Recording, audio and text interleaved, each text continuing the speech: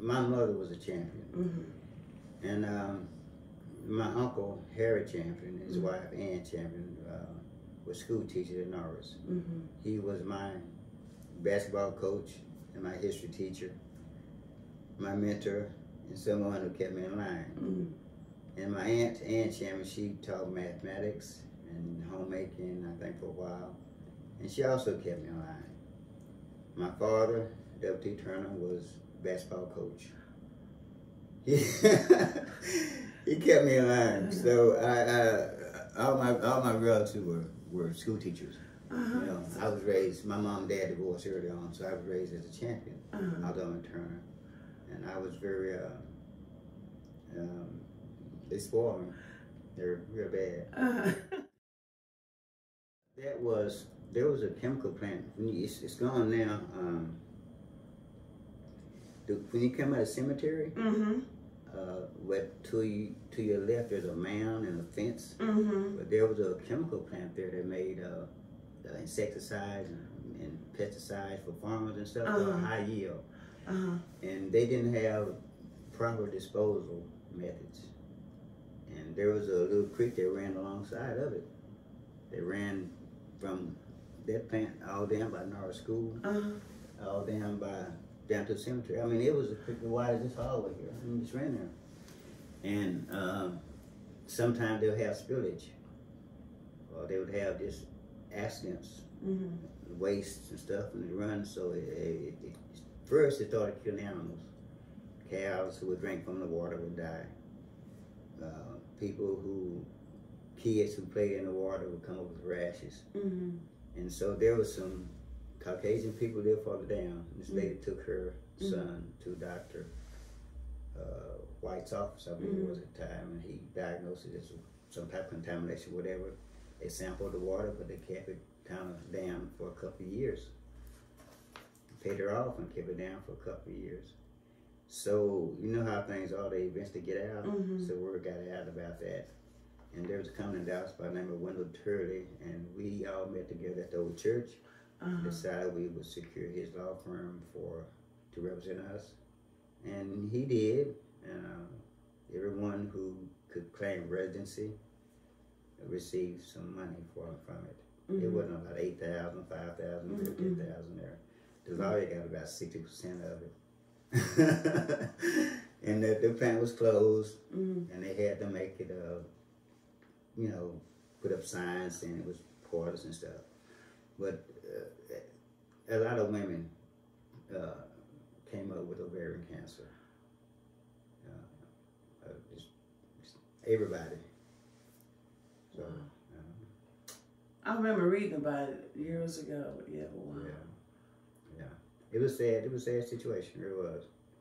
And we had to fight that thing for about 5 years before the resolution was made about it. Because they didn't want to pay, and they offered pennies at first. So Lars said, no, we need more than that. And then when the money was here, there were people who never lived here who came. You know, I was in my yard one day, one guy said, where's Norris School at? I said, they're here to give me money away. I said, you go down here and make a laugh, and there it is, buddy. About that. My mom and my dad, you know, they are my biggest role model. Because having 13 kids, you know, 7 boys and 6 girls, we never went hungry, we never wanted for anything.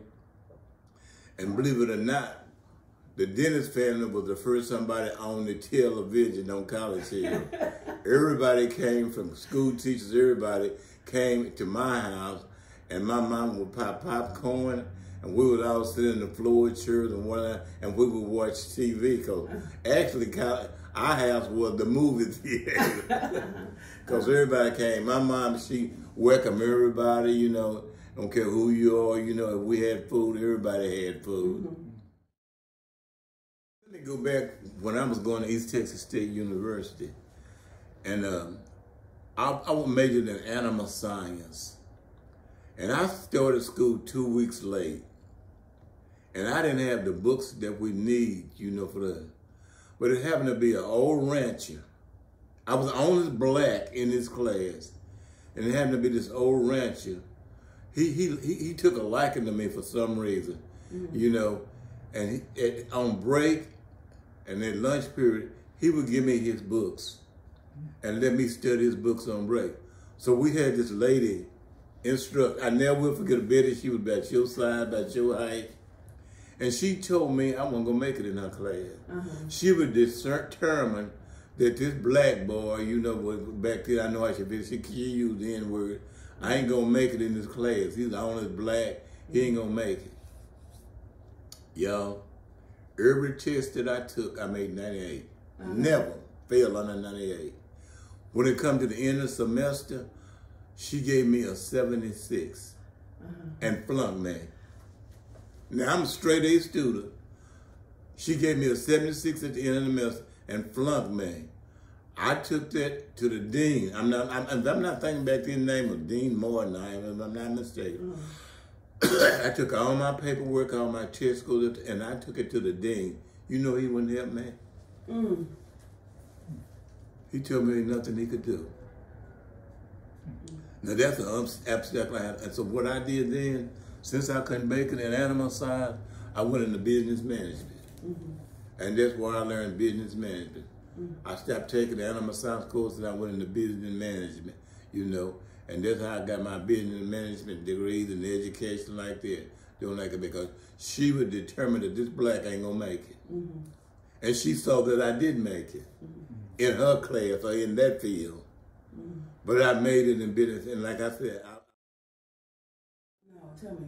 The Ku Klux Klan came here. You remember when they was burning those churches? Oh, yes.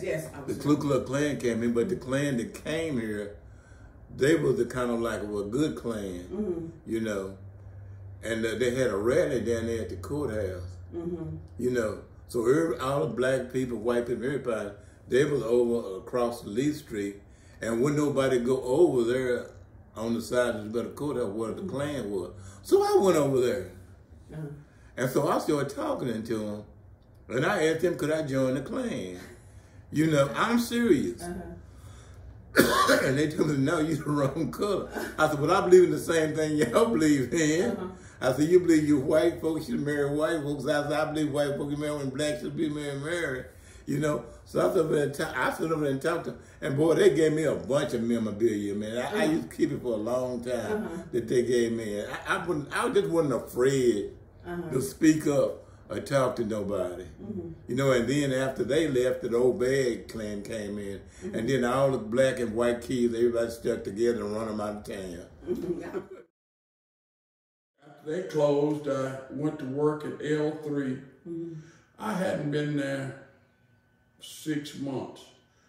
And they went to talking about the layoff. And I said, oh no, I got a family, I got to provide for these kids, and it's just not gonna work. So I decided to go to work for the sheriff's department. So I went and applied for the job.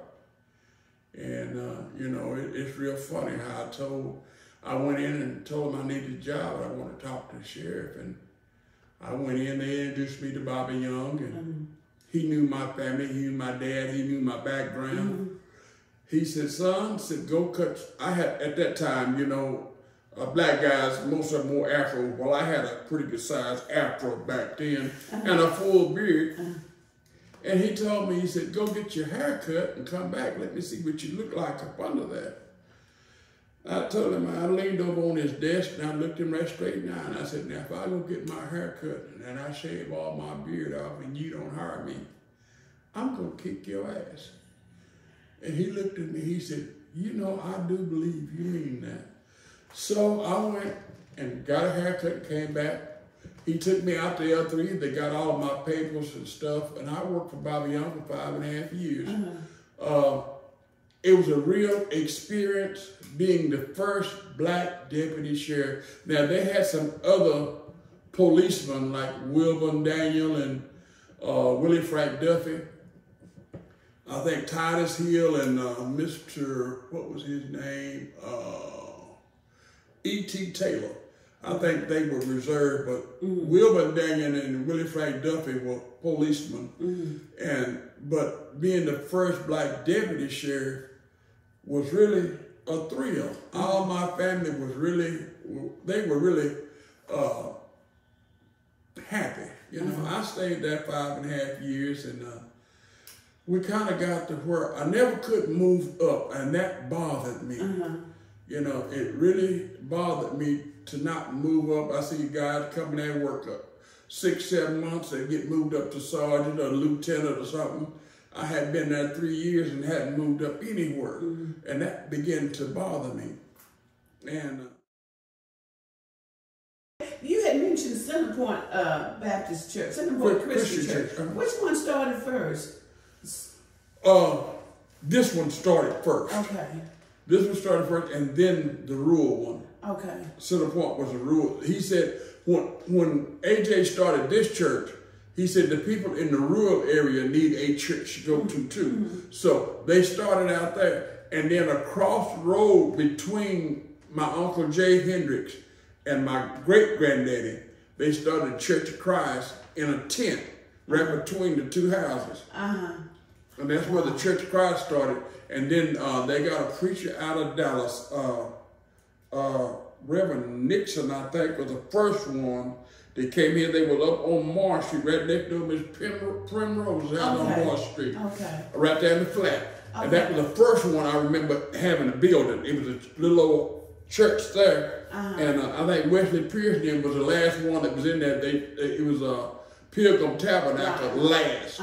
But that's where the first Church of Christ started on Marsh Street, and then they're down there on Bodart Street, the same church.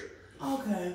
And I read somewhere this church is over, what, it started? We're 156 years, I think. Is that one of the oldest churches in Greenville? Is that right after slavery? Yeah. Okay. What? Well, see, he was, A.J. Hurley was in slavery. Oh, okay. That's what I was trying to see. He came from North Carolina. Okay. He was on a plantation up there. We used to have a dentist that had Jake King. First time I ever got any teeth work done was Jake King. And he told my daddy, take him to the back door and come in. I was going to ask you about that. Yeah, tell us about that. About a year later, his grandson wanted to take a guitar lesson. Okay. Well, Mr. King brought his son to the house.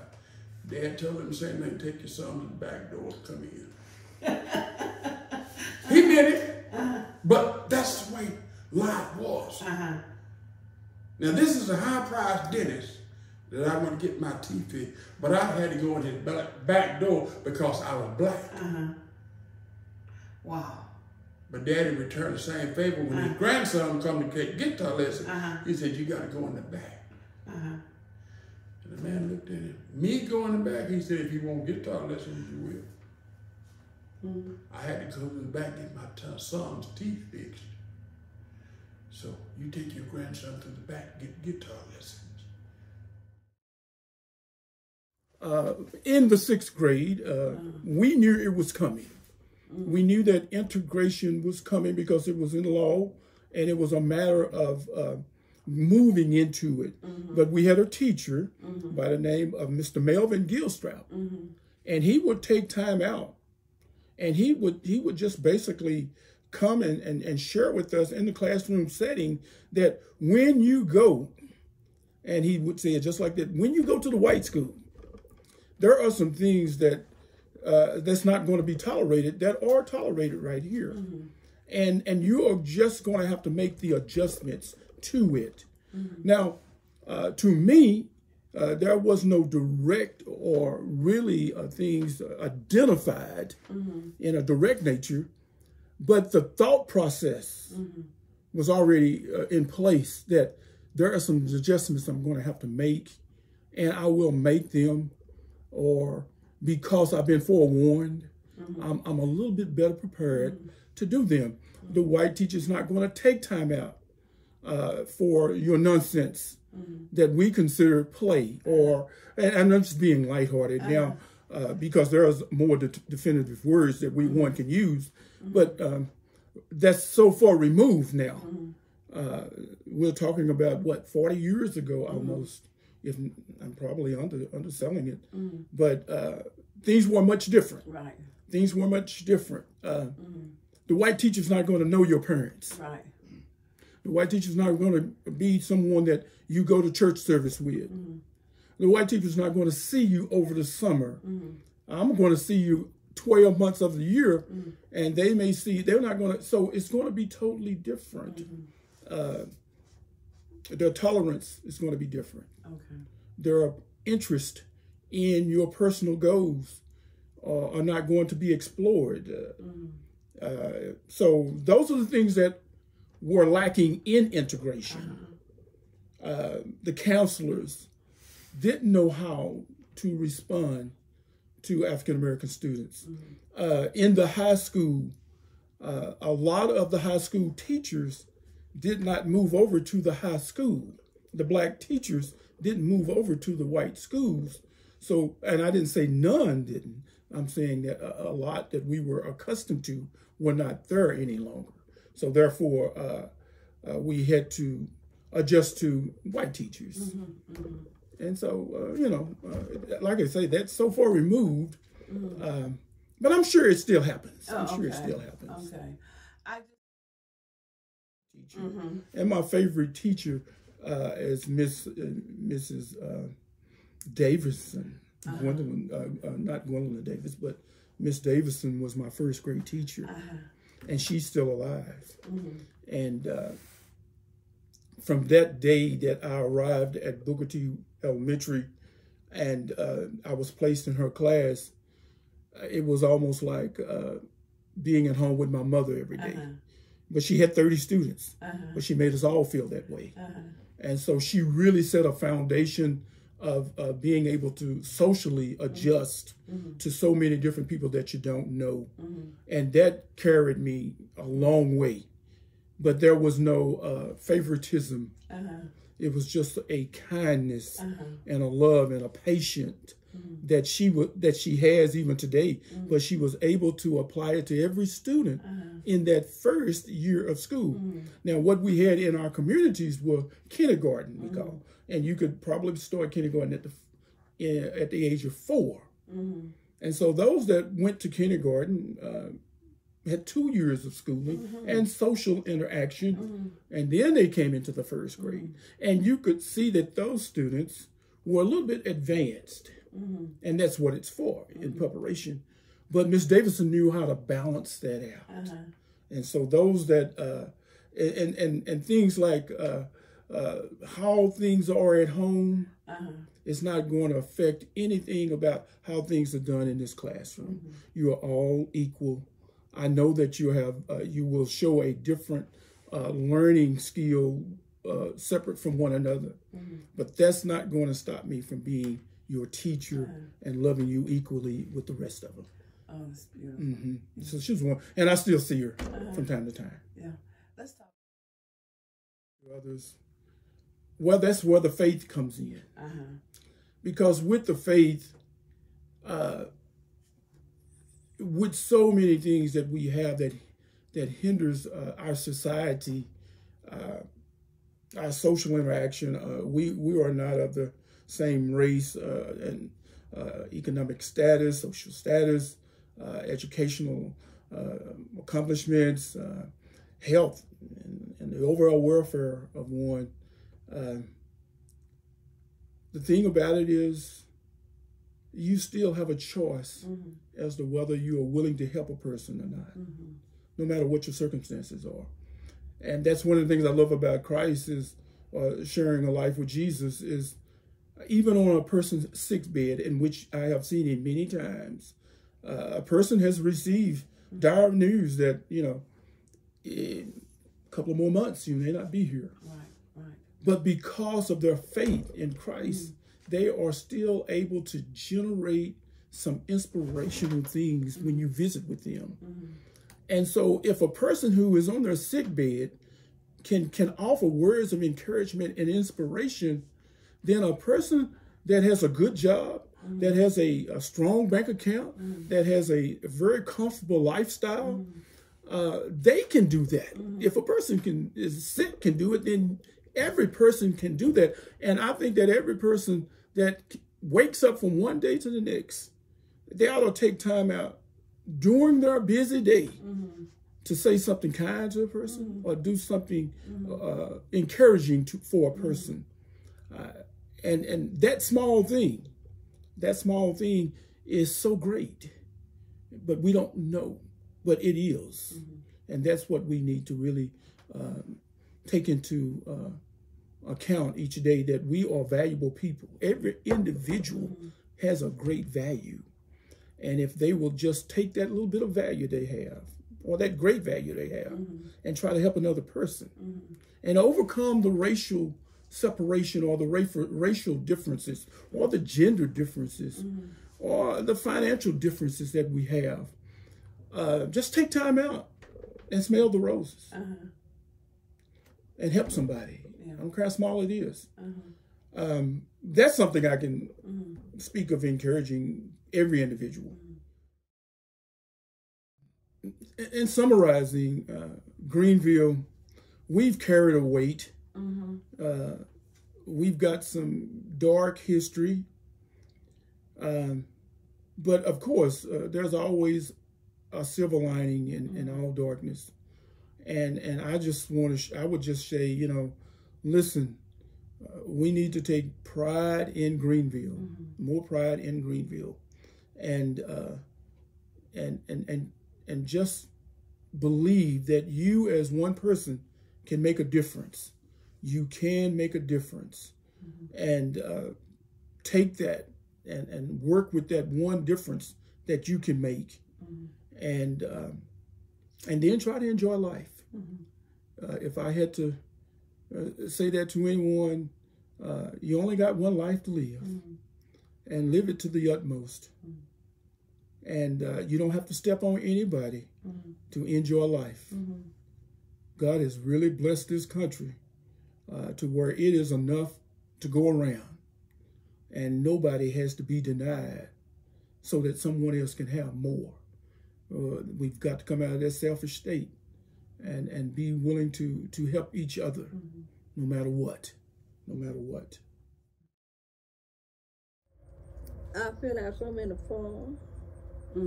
5 o'clock, I was crazy.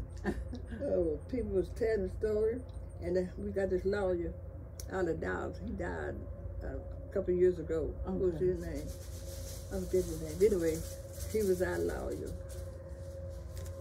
People come from everywhere. You know how it goes?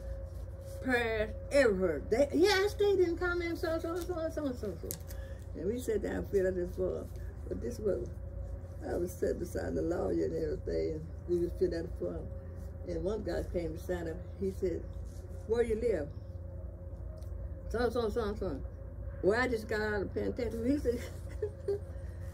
He said, "You just got out of penitentiary? How you qualify for the money that you got?" Oh, we had a pick up. And so anyway, we was filling out piece some of you know how that goes. Everybody was coming. So. Right.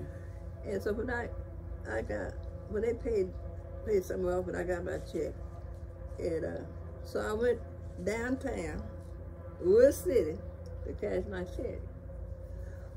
We can't cash your check. We have to mail it in. You can't cash. You could come, leave your check and come. I said, "Oh no, give me my check here, Miss Lady. Give me my check." I said, "I can go to a bond where the check was made and get it cashed out." And so the people downtown at the bank called the administrator and said, "Miss Pannell came up here with a $16,000 check or something." And then you know she forwarded me. Oh my goodness. When she came back, passing that check that Thursday. And she said, "Miss Pannell, I'm gonna have to let you go, so. I said, "Well, thank you, Miss Lady." And so my friend worked at the beauty shop, at the white lady beauty shop, and said this administrator told this lady, Opal came in there with $1,600 check. She didn't need to work. I let her go. When we got ready to organize again, somebody would take it out name, and somebody else had a name and all this. Oh my goodness. And so, but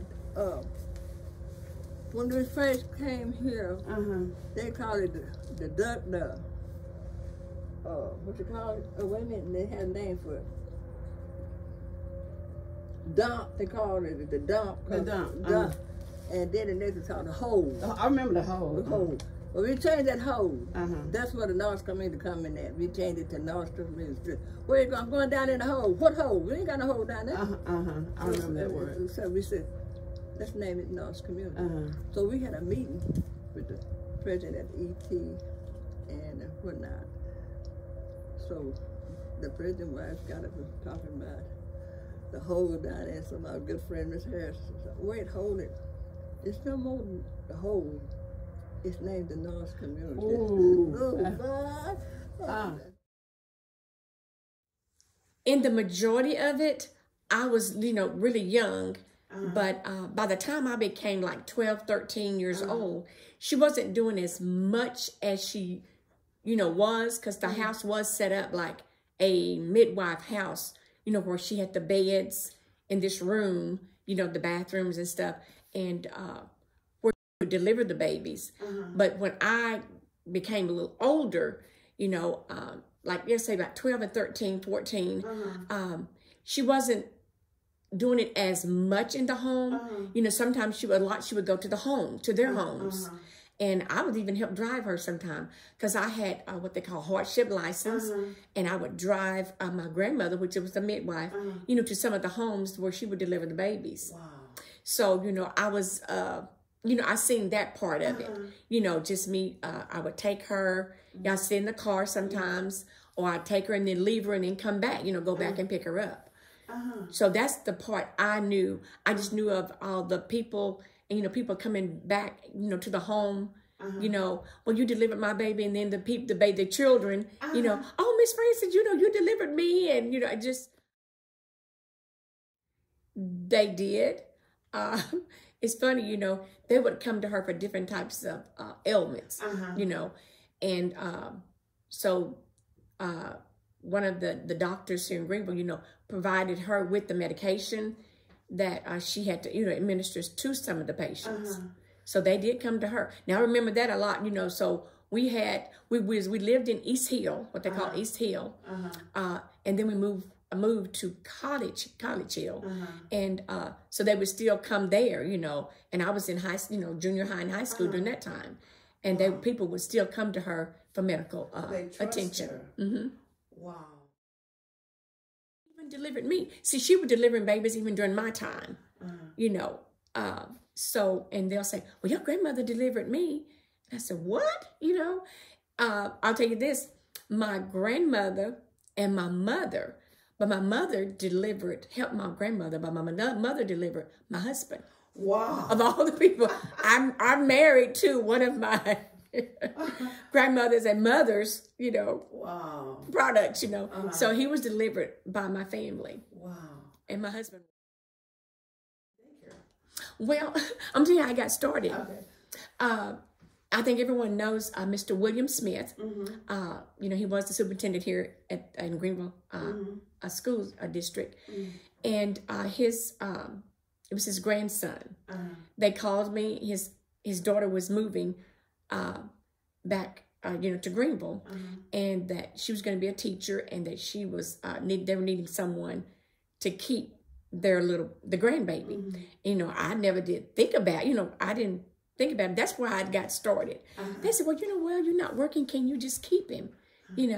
And that's where I got started. And I started from keeping Mr. William Smith's grandson. And that's where I took off on my business. Wow. It's something I just wanted to do, and I just stuck with it. Because it was just a nudge, just nudging me, like you said, that's what you want to do, take out. And I did it. So did it for 20 years. I loved it. I had children from all walks of life, all nationalities have been here in my home. Wonderful. And I've raised so many children. Yeah. So they're coming back to you and saying, "You kept me." Mm-hmm. And then I kept, yes, and I, you know, once I kept the first child, then I kept the sibling because the others were going to school, and yes, they still send me Christmas cards, the families, and then send me pictures of my children. I just have a chest I have just of the children that I have, that have come through my daycare and that I have raised, and they're just still remembering me, and I do appreciate that, because they send me pictures of the children, how they, how they're growing up. And my first, the child that I kept, his name was Jaden, and when he graduated from high school, that was he was the first in the starting the daycare, and then he was my first child to ever to graduate high school. So at least I lived through to see that, and the other ones graduate. I've had quite a few to graduate. So, Wonderful. And